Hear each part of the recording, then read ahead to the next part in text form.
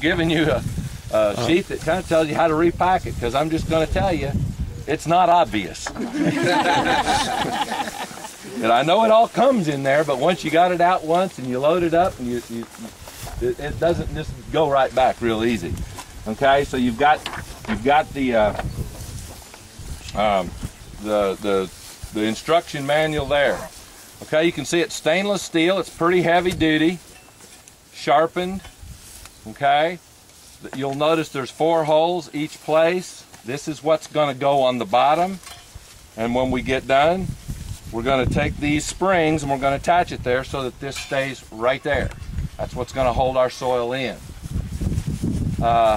You may find that it is beneficial to go ahead and get you some of that plastic screen material that you can buy at the hardware store. It's like just a mosquito screen that you can put there. If you're going to haul this around, just the vibration of hauling it around, you're going to find that some of this particles you'll start losing it, and if you do, this will start slouching down a little bit. Okay, so we're going to go out here. We'll try to, if you can, try to not.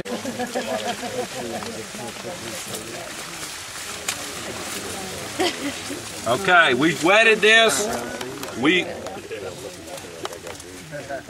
Everybody say it's going to be hard for everybody to see. I'll do this a second time because I've got another one to load. So if you can't see this very well the first time, we'll do it we'll try to do it a second time. How'd you pick your second? It's a little hard to do. What you want to try to do, and we didn't want to go too far in. You'd kind of like to go off the end rows. You'd like to go on in. It'd really be nice to load these before corn is this tall or before it's this dry. In the spring of the year is a good time. Winter sometimes works. Fall is really a good time if you've got enough moisture in the fall.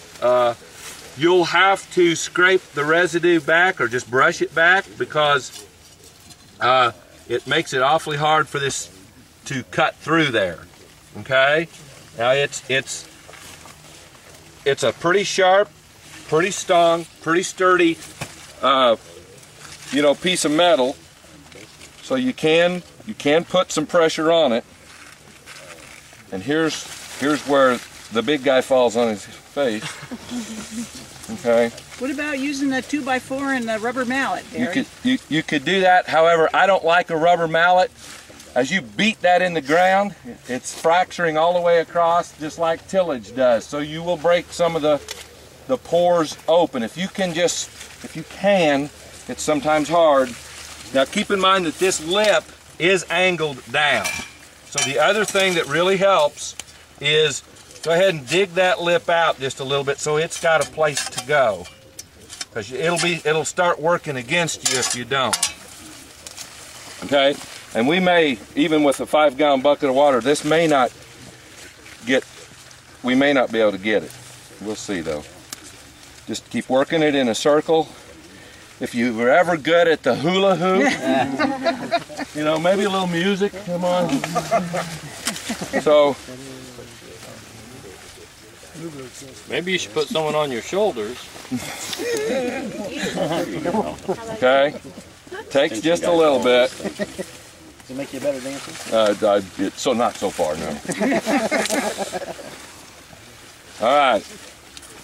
You want to try to get this soil up to the lip as far as you can. Now this is going to be so dry, I'm going to guess it's not going to work very good. We're fracturing it so much that it's probably not going to wind up working very good, but we can try it when we get back to the building. But notice how deep I've got it. I've tried to get it up to at least the front lip.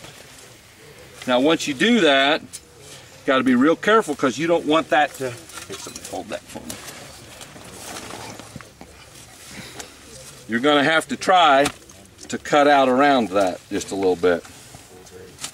Which is going to be hard this year.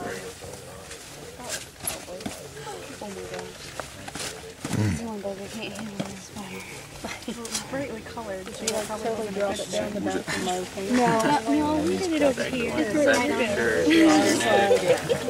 Well, it was like black and red. I kind of wanted it off of me. I think you're fine. It's all balled up. Yeah. Yeah. I'm okay with spiders. The black and red and crawling on me. Yeah. That's cool. Some here. Exciting. Now I'm going to need that screen pretty quick. Once you're pulling it out, especially if we got dry conditions like we're dealing with today, have your screen ready.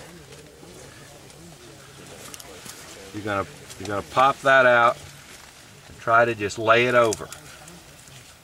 All right. Sometimes it comes apart kind of nice. Okay. Sometimes it comes out.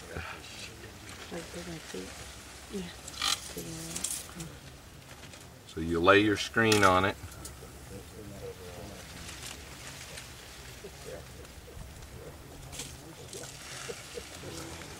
Lock it back.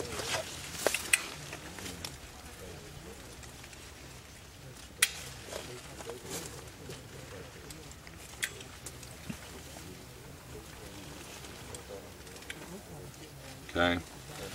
Now, it's just so dry and so crumbly that even with putting a bucket of water on it last night, I'm not sure how well this is going to work. I've not got high hopes, but you can just clean it up here a little bit, kind of cut down the preferential flow a little bit. While you're here, get some of the native residue that you scraped back before you started digging.